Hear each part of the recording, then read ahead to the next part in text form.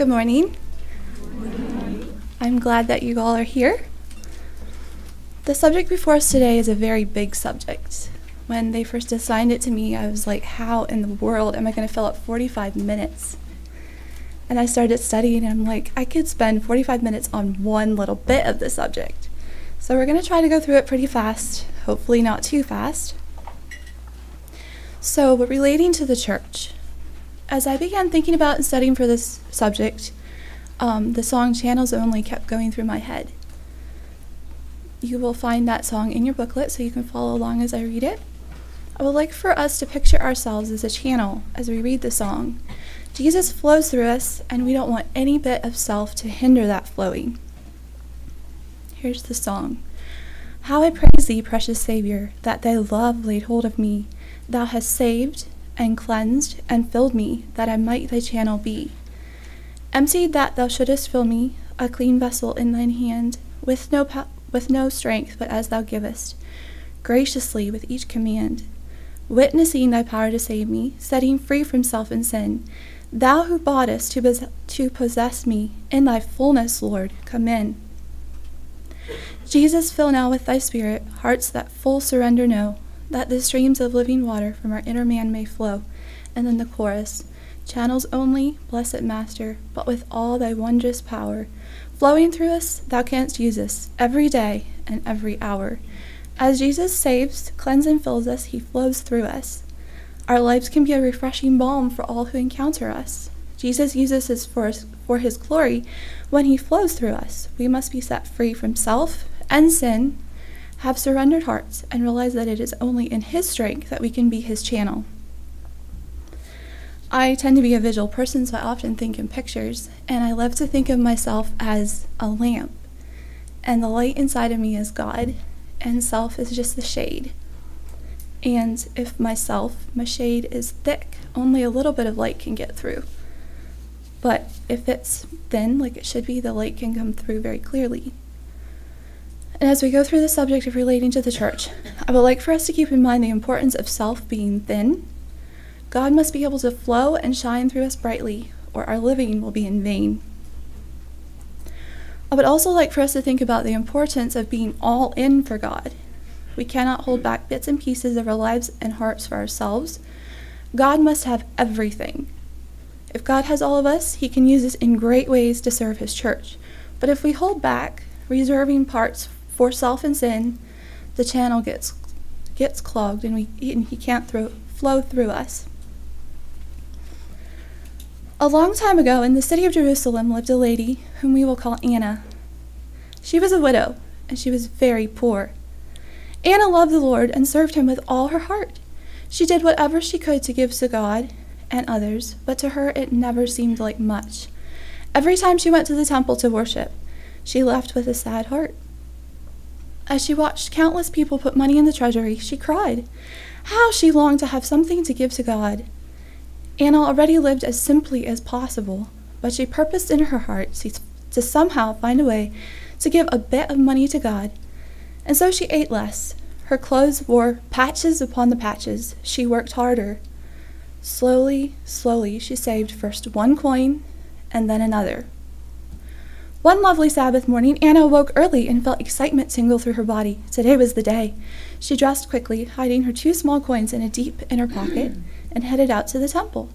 Today, finally, Anna had something tangible to give to God. As she neared the treasury, her feet slowed and her head lowered. Just in front of her, she noticed 3 wealthy men casting in money. More money than Anna had ever seen in her whole life. Her 2 coins were nothing. Absolutely nothing compared to this richness.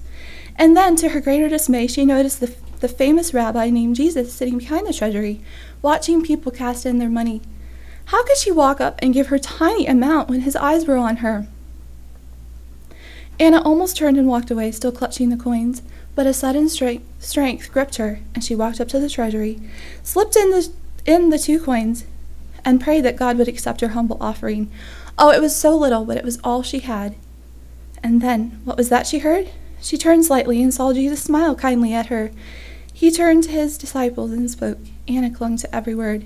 Truly I say to you, this widow has cast in more than all the others. Anna couldn't believe her ears. But wait, he was still speaking. For the rich of their abundance have given money, but this woman has given everything she has. And I did take major writer's liberties with that story. But I want Anna to be a little personal to you. Put yourself in her shoes. You know what the little bit is that you have. Give it to God. He will accept your gift with love, and you yourself will be blessed. And I said this before, but I want you to think about this a lot as we go through this topic. Be all in. Give all to God. Don't hold anything back.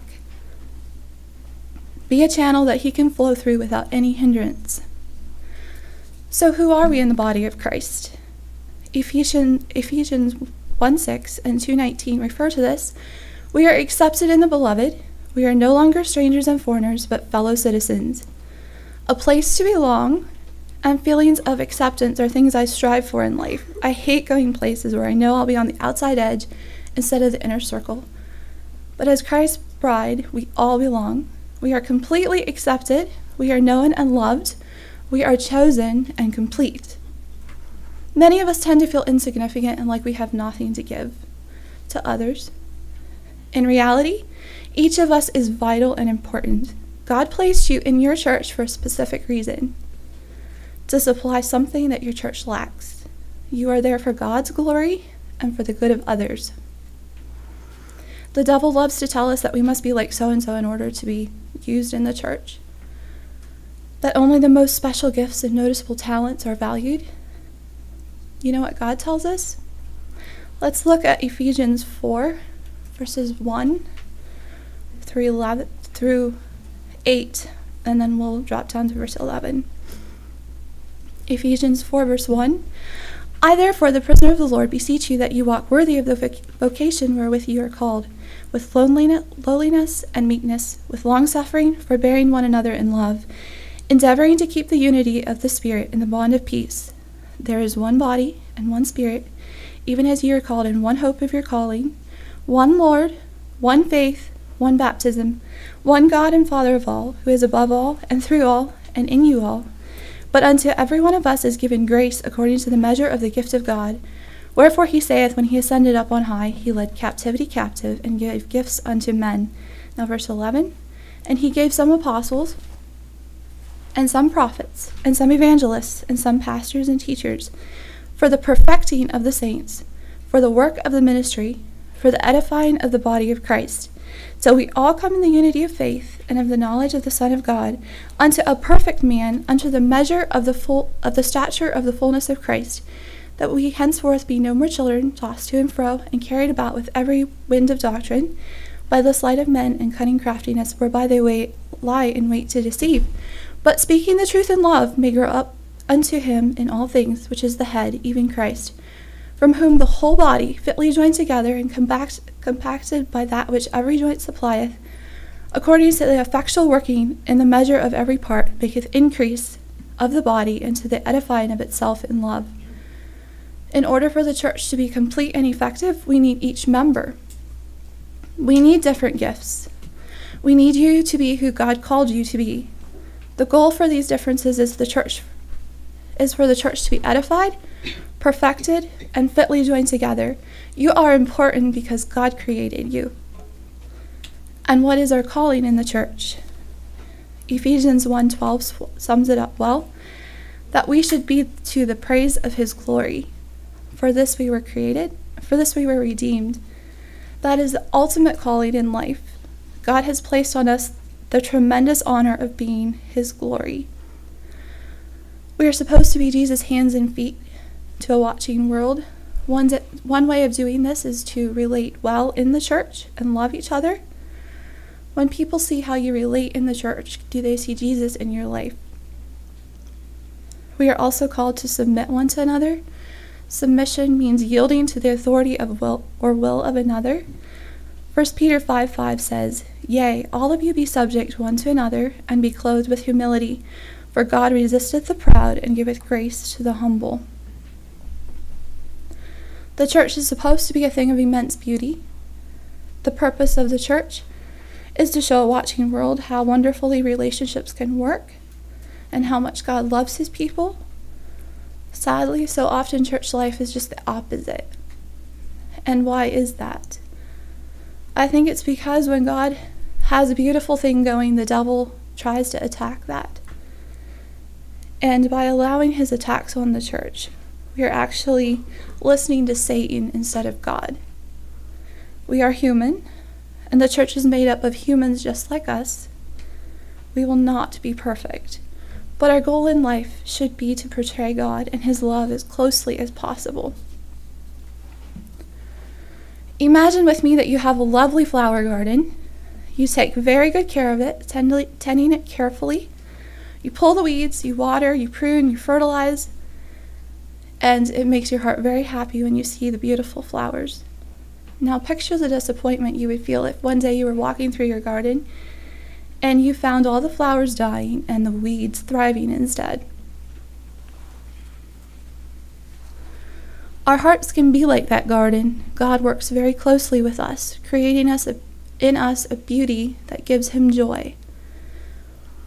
But we have the tendency to allow big, ugly weeds to grow and choke out those lovely flowers. And I would like to talk to you about 5 of those weeds that can hinder our flourishing in the church. And then we will discuss 5 characteristics that intensify church beauty.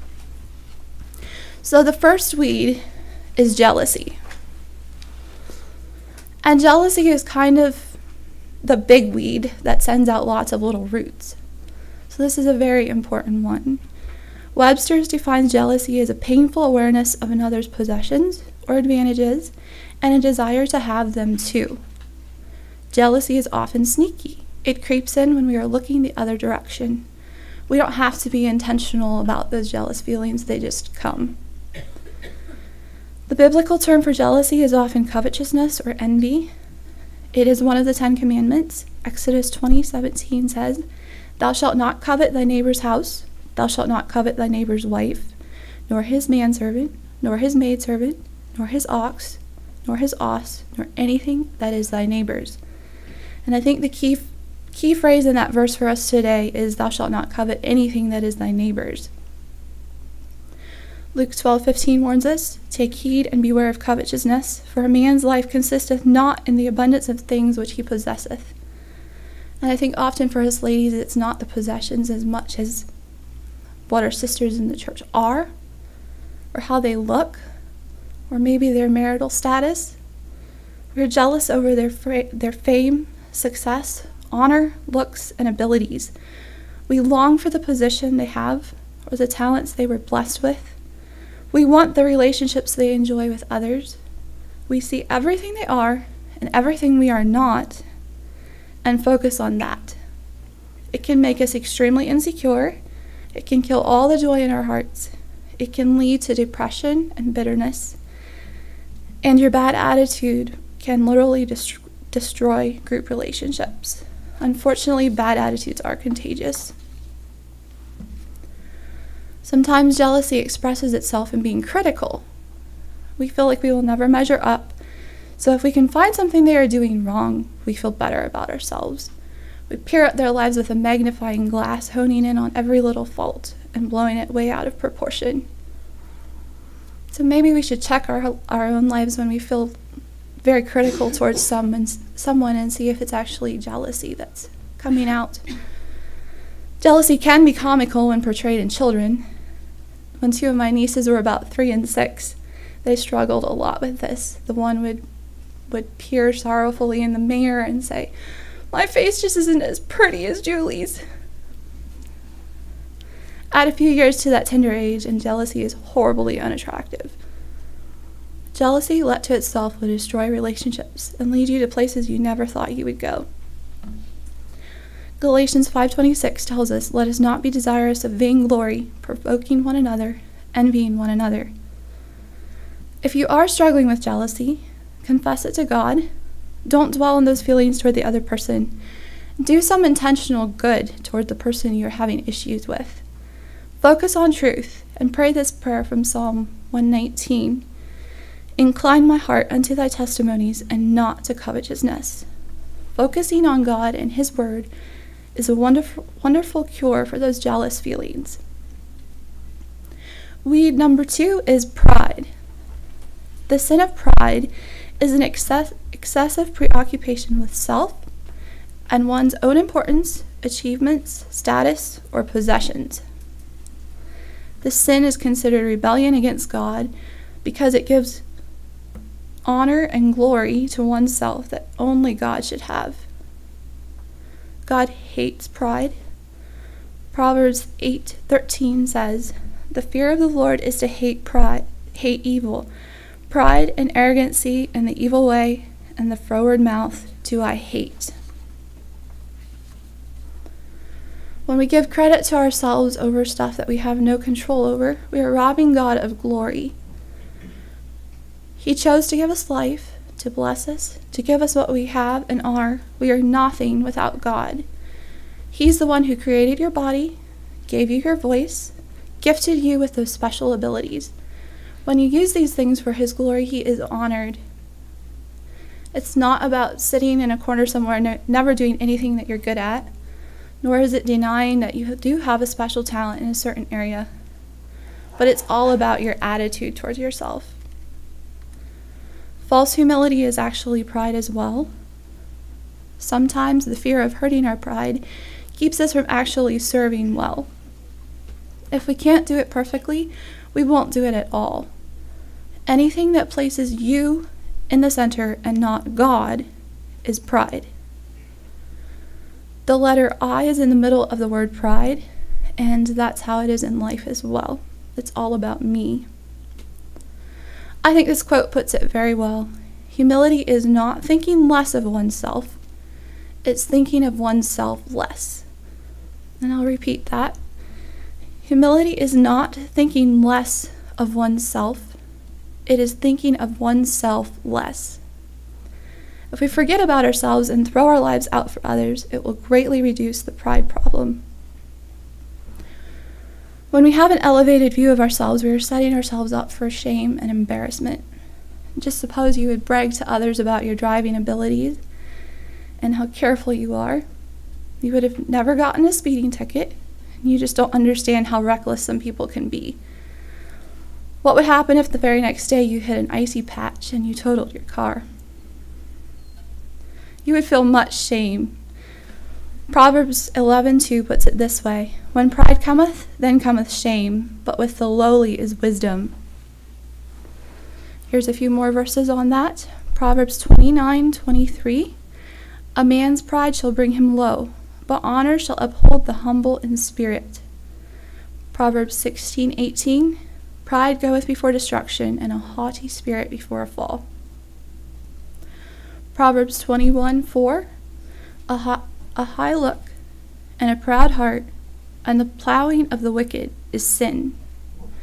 The scriptures say that pride deceives the heart, hardens the mind, brings contention, compasses about like a chain, brings men to destruction, stirs up strife, causes one to stumble and fall. And for these and many other reasons, the scripture says that pride is an abomination to the Lord. God resists the proud and hates the proud look. And there is a proud look.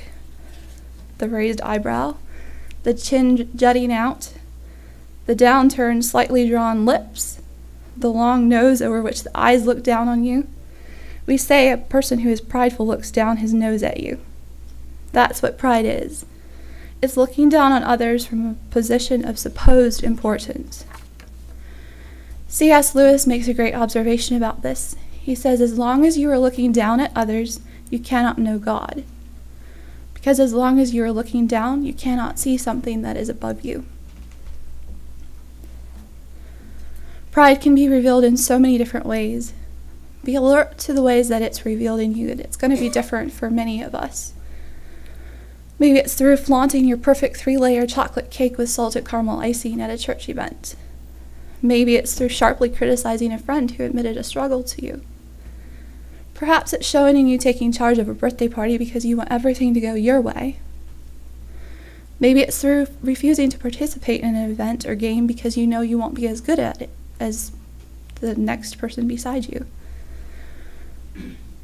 Or maybe it's through your refusal to sit beside a certain sister in church because her off-key alto hinders your own clear soaring soprano. So be alert to the way pride is expressed in your life. Weed number 3 is gossip. And as I was studying for this topic, I had to think of my coworkers at work. Sometimes people have a juicy little story to tell, and they're like, oh, this is gossip. And we're like, oh, tell us, we love gossip. And it's not wrong to repeat stories sometimes, but I think it's the intention of the heart. The sin of gossip is bearing bad news behind someone's back out of a bad heart.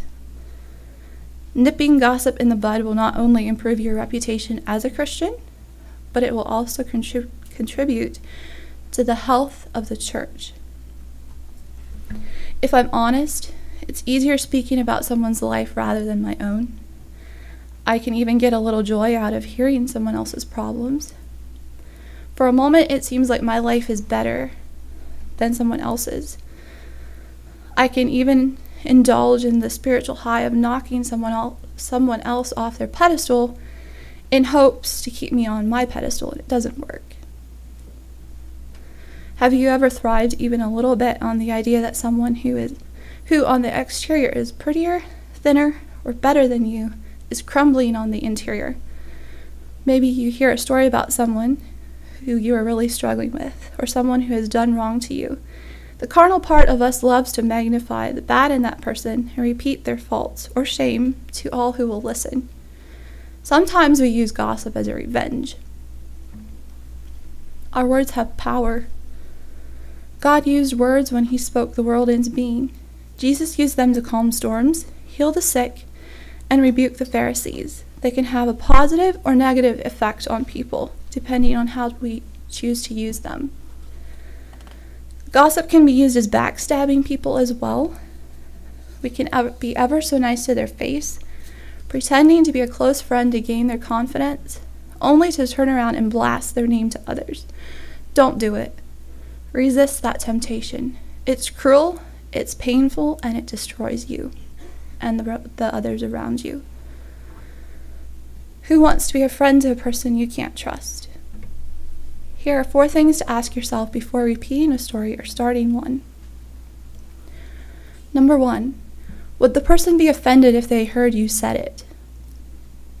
Gossip rears its ugly head when we talk about our sister, especially if she isn't there to defend herself. If the person you were speaking about walked into the room, would the person be embarrassed at what you were saying? Would you?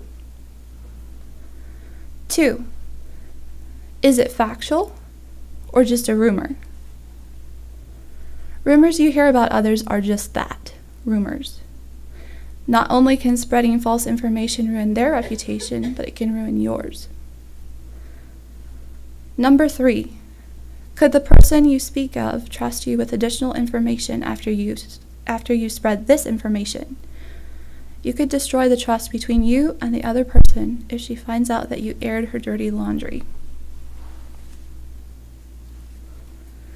And number 4, would you be offended if someone said that about you?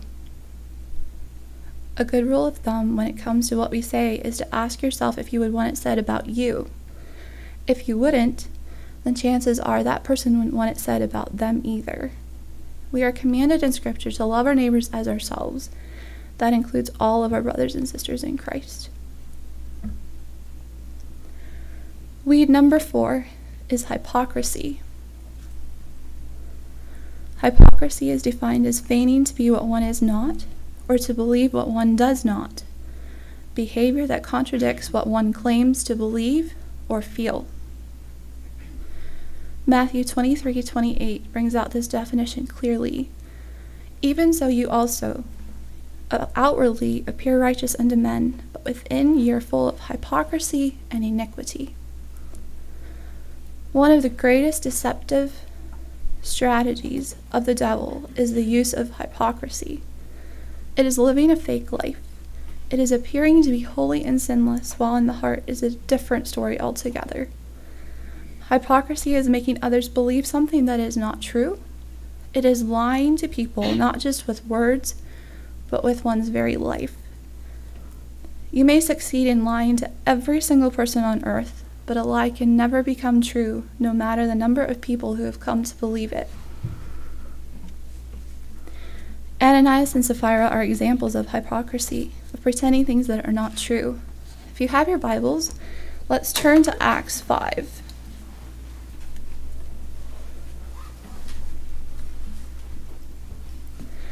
Acts 5, verses 1 through 11. But a certain man named Ananias, with Sapphira his wife, sold a possession, and kept back part of the price, his wife also being privy to it, and brought a certain part, and laid it at the apostles' feet. But Peter said, Ananias, why hath Satan filled thine heart to lie to the Holy Ghost, and to keep back part of the price of the land? Whilst it remained, was it not thine own? And after it was sold, was it not in thine own power? Why hast thou conceived this thing in thine heart? Thou hast not lied unto men, but unto God. And Ananias, hearing these words, fell down, gave up the ghost, and great fear came on all them that heard these things. And the young man arose, wound him up, and carried him out, and buried him. And it was about the space of 3 hours after, when his wife, not knowing what was done, came in. And Peter answered unto her, Tell me whether ye have sold the land for so much. And she said, Yea, for so much. Then Peter said unto her, How is it that ye have agreed together to tempt the Spirit of the Lord? Behold, the feet of them which have buried thy husband are at the door, and shall carry thee out. Then fell she down straightway at his feet, and yielded up the ghost. And the young men came in, and found her dead, and carrying her forth, buried her by her husband. And great fear came upon all the church, and upon as many as heard these things. This couple was not killed because they were not generous enough. God's judgment was brought upon them swiftly because they were pretending something that wasn't true. So be real. Be authentic. Never try to deceive anyone by giving a false impression of yourself. Dare to show the true you, even when it's scary. And I love to paint a perfect picture of myself to my friends and not expose where I've failed or where I'm struggling. Honestly, I'm very afraid of being vulnerable. I'm afraid of what people will think of me if I confess that I struggle in certain areas. But there is such a freedom in admitting my struggles with trusted friends, and it actually deepens relationships. Ask for prayer when you need it. We are all here for each other, and that's what church life really should be about, helping and caring for each other. Our churches need more real people. Dare to be one. And the last weed is comparison. Do you often compare yourself to other people? Have you ever thought of the consequences of doing that? It is very easy for us to fall into that trap. And usually when we compare ourselves to others, we come out to one of 3 conclusions. 1, we are better than they are. 2, they are better than we are. 3, we'd rather be them than us. I'm sure you remember the parable of the Pharisee and the publican. The Pharisee thought he was better than everyone else, and especially the sinful publican, because he compared his outward appearance to others and concluded he was a really good guy. The tax collector, on the other hand, recognized his need and asked God for mercy.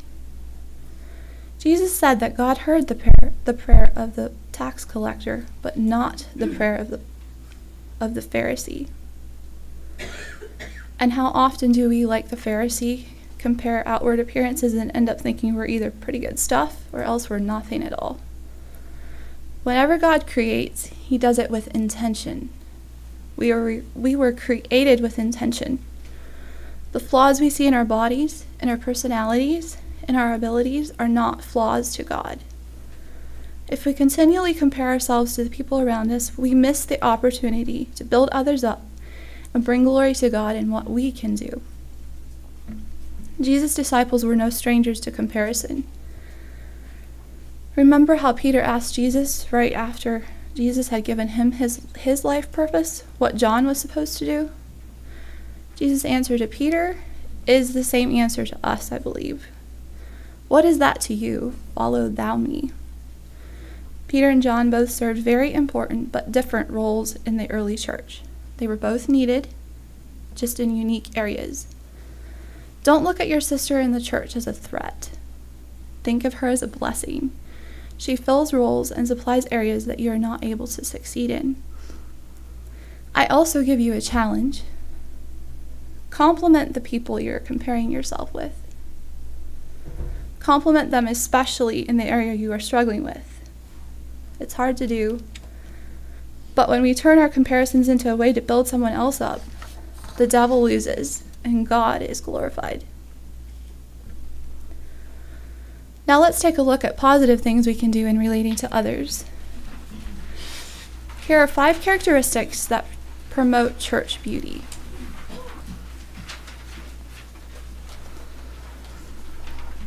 The first one is love. For the church to work as one body, its members must commit to loving one another as Christ has loved us. Church life requires selfless acts of grace, honor, and respect. It requires commitment. The result is a glorious union founded on and fueled by the depths of God's love for us. The church should be known by its love. Jesus said, "By this will all men know that ye are my disciples, if you have love one for another." John 13:35. And what does this type of love look like? Scripture gives us the answer. The most comprehensive description of love is found in 1 Corinthians 13. Paul shines love through a prism, and we can look at its colors and hues. Each ray gives us a different view of what is called agape love. The passage does not focus so much on what love is, but what love does and does not do. Agape love is active, not abstract or passive. It does not simply feel patient, it is patient. It practices patience. It does not simply have kind feelings, it does kind things. Love is fully love only when it acts. Scripture tells us, "My little children, let us not love in word or in tongue, but in deed and in truth."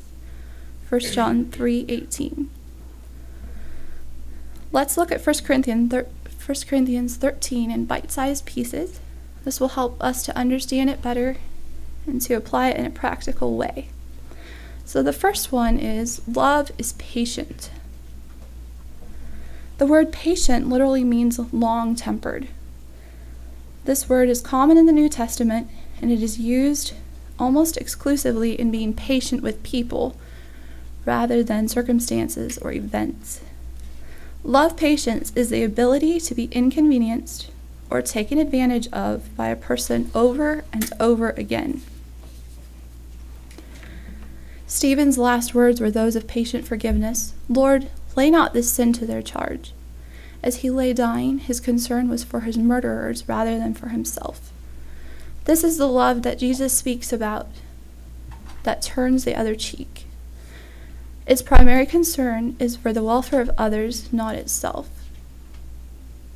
Philippians 2:3 and 4 say, "Let nothing be done through strife or vainglory, but in lowliness of mind let each esteem other better than themselves. Look not every man on his own things, but every man also on the things of others."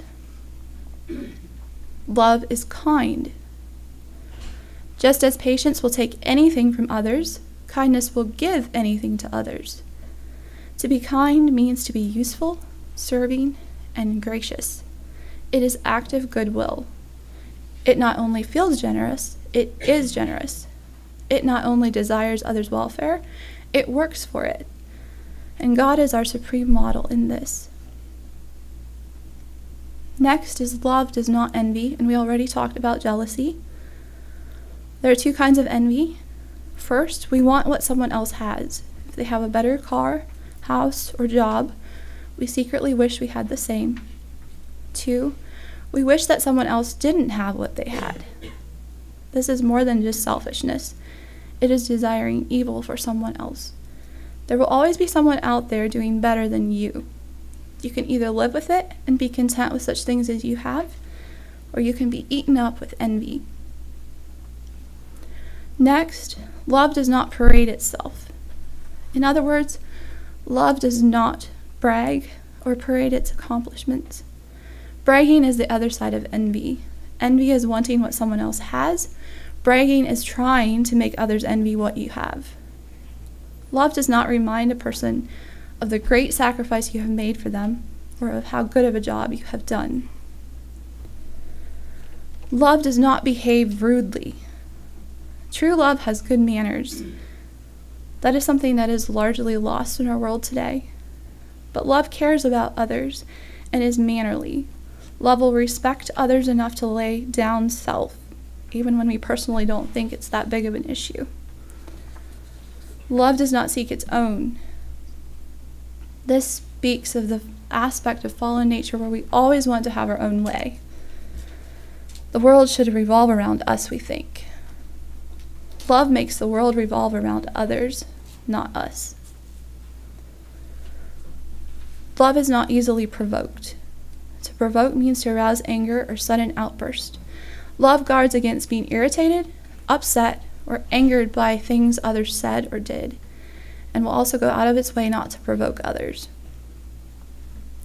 Love believes all things. In other words, love believes the best about every person.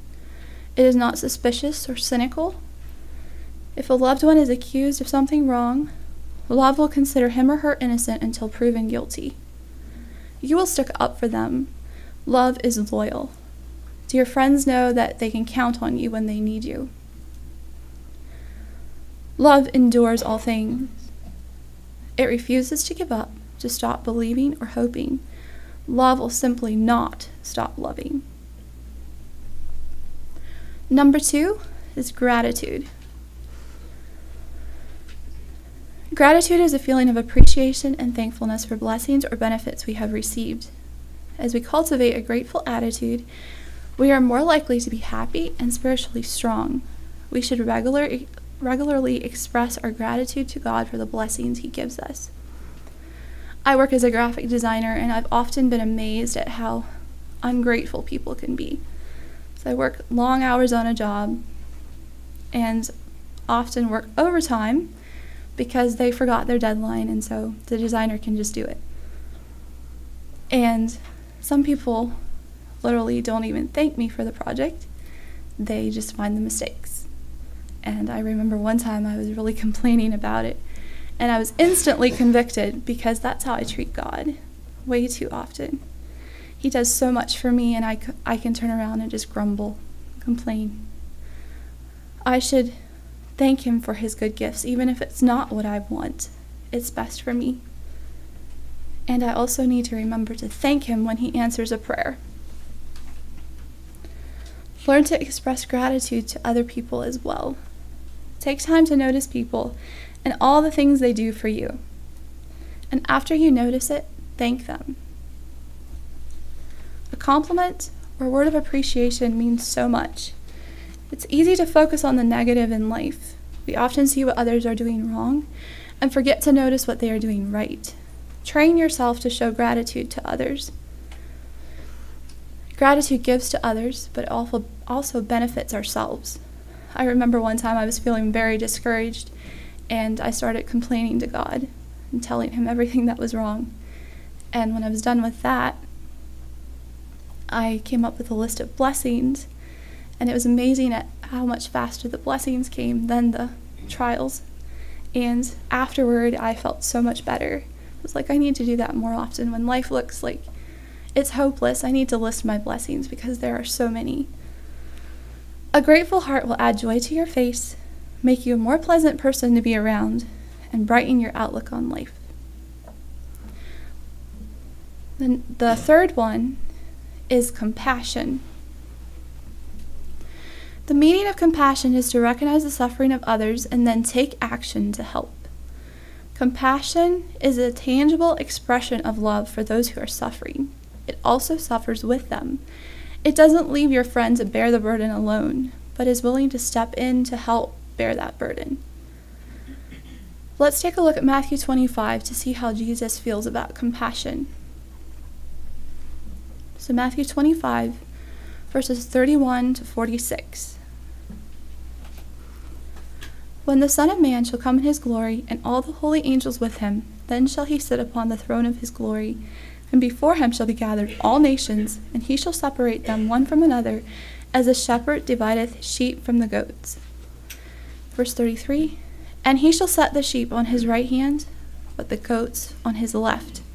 Then shall the king say unto them on his right hand, Come, ye blessed of my Father, inherit the kingdom prepared for you from the foundation of the world. For I was an hungered, and you gave me meat. I was thirsty, and you gave me drink. I was a stranger, and ye took me in. Naked, and ye clothed me. I was sick, and ye visited me. I was in prison, and ye came unto me. Then shall the righteous answer him, saying, Lord, when saw we thee an hungered, and fed thee, or thirsty, and gave thee drink? When saw we thee a stranger, and took thee in, or naked, and clothed thee? Or when saw we thee sick, or in prison, and came unto thee?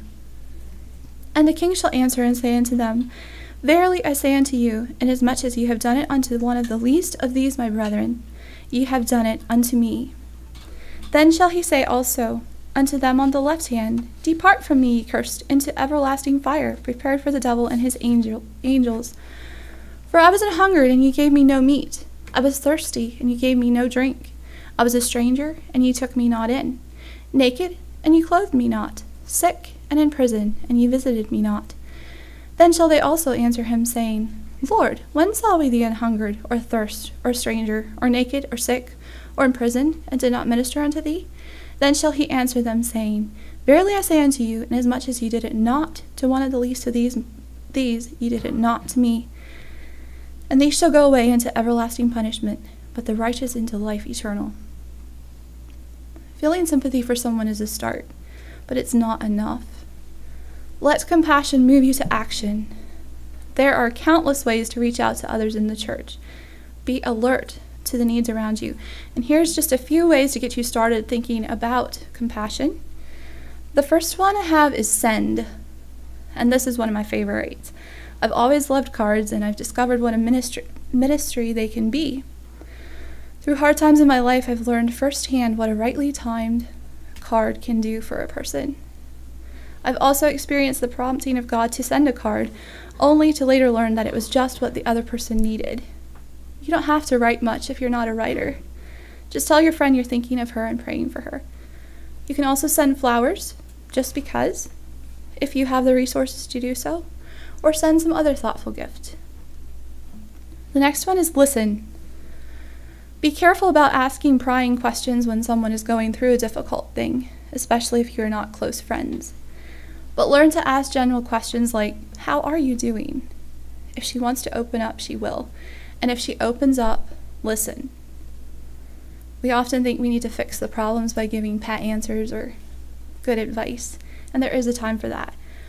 But for the most part, a listening ear and an arm around the shoulders means more than all the words you can say. Remember. Be quick to remember people's birthdays and other special days. If the anniversary of a death is coming up, let your friend know that you remember. If someone shares a struggle with you, follow up. Ask her how she's doing. If you promise to pray, do it. It means so much to people if you continue praying after the initial heartbreak is past. Stay connected to your friend. Don't let her walk the journey alone. The next one is invest. Each of us has the power to make a tremendous difference in the lives of others. Be willing to invest in lives. Invest in children. You don't have to be the candy lady at church in order to build relationships with children. Call them by name. Talk to them. Invest in young people. Invest in the elderly. Be willing to have friendships that are not your age. It adds a healthy balance to your life. And the next one is assist. There are multiple ways to help others. Maybe you love to cook. You can take a meal to someone. You can do grocery shopping for a shut-in or busy mother if that works better for you. Pull weeds, babysit, sew. Serving the bride of Christ is one of the best ways to find fulfillment in your life. And your gift or meal certainly doesn't have to be perfect or elaborate. elaborate to be heartwarming. About a year and a half ago, my brother was involved in an accident, and we were kept very busy driving to and from the hospital. And after he came home, we had lots of visitors coming and going. And one lady from church brought us a loaf of bread and a bucket of soup. And Mom and I almost cried for joy over that. It meant so much. I'm sure our friend didn't think it was much, but to us it was huge. The fourth one is encouragement. When you encourage someone, you give him or her the power or the courage or confidence to do something. Listen to your words for one day. Are you edifying people or tearing them down? Do people feel encouraged or discouraged when they leave your presence? Encouragement is like oxygen in the life of a church. It keeps hearts beating, minds clear, and hands inspired to serve. When encouragement is absent from the life of a church, people feel unloved, unimportant, useless, and forgotten. Encouragement is shared with the hopes that it will lift someone's heart towards the Lord. It points out evidences of grace in another's life to help them see that God is using them. It points a person to God's promises that assures them that all they face is under His control. Encouraging words have the potential to change lives and to echo in people's lives for years to come. Try to make encouragement a daily discipline. Set reminders for yourself if you need it. Write it on the calendar. You will never be sorry for every encouraging word you spoke. And the fifth and final is forgiveness. Our brothers and sisters in the church will hurt us. We will be wronged, misunderstood, and left out at times. The church is full of humans, and we will need to practice forgiveness often. When we take a look at how much God has forgiven us and the seriousness of not forgiving others, it should motivate us to desire God's way of forgiveness. It doesn't mean it will come easily. Often it requires us bringing the same thing to God over and over. And I just praise Him that He does not weary of us bringing the same thing to Him countless times. Here are 4 points to gospel-based forgiveness. 1, forgiveness is an act of the will. 2, forgiveness is not a passive process of forgetting or letting something fade in the memory. Rather, it is an active process which involves a conscious choice and deliberate course of action. We draw on God's grace and decide not to think or talk about what others have done to hurt us. Forgiveness is not excusing by saying, "It's okay, wasn't that big of a deal." Forgiveness is the opposite of excusing. Forgiveness says, "Yes, we both know that what you did was wrong, but since God has forgiven me, I will forgive you." 4, forgiveness can be costly and painful. Sometimes certain effects of a person's sins linger for quite a long time.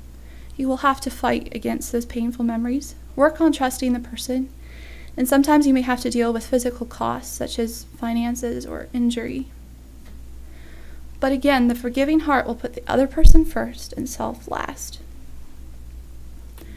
In closing, I would like for us to think about what is awaiting us, the bride of Christ. Revelation 7, verses 9 through 17.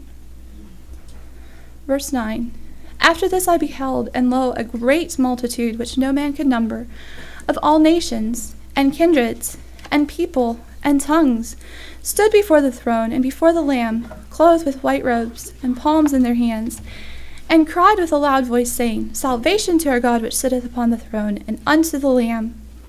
And all the angels stood round about the throne, and about the elders, and the 4 beasts, and fell before the throne on their faces, and worshipped God, saying, Amen! Blessing, and glory, and wisdom, and thanksgiving, and honor, and power, and might be unto our God for ever and ever. Amen. And one of the elders answered, saying unto me, What are these which are arrayed in white robes, and whence came they? And I said unto him, Sir, thou knowest. And he said to me, These are they which came out of great tribulation, and have washed their robes, and made them white in the blood of the Lamb. Therefore are they before the throne of God, and serve him day and night in his temple. And he that sitteth on the throne shall dwell among them.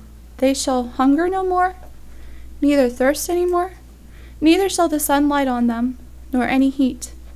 For the Lamb which is in the midst of the throne shall feed them, and shall lead them unto living fountains of waters, and God shall wipe away all tears from their eyes.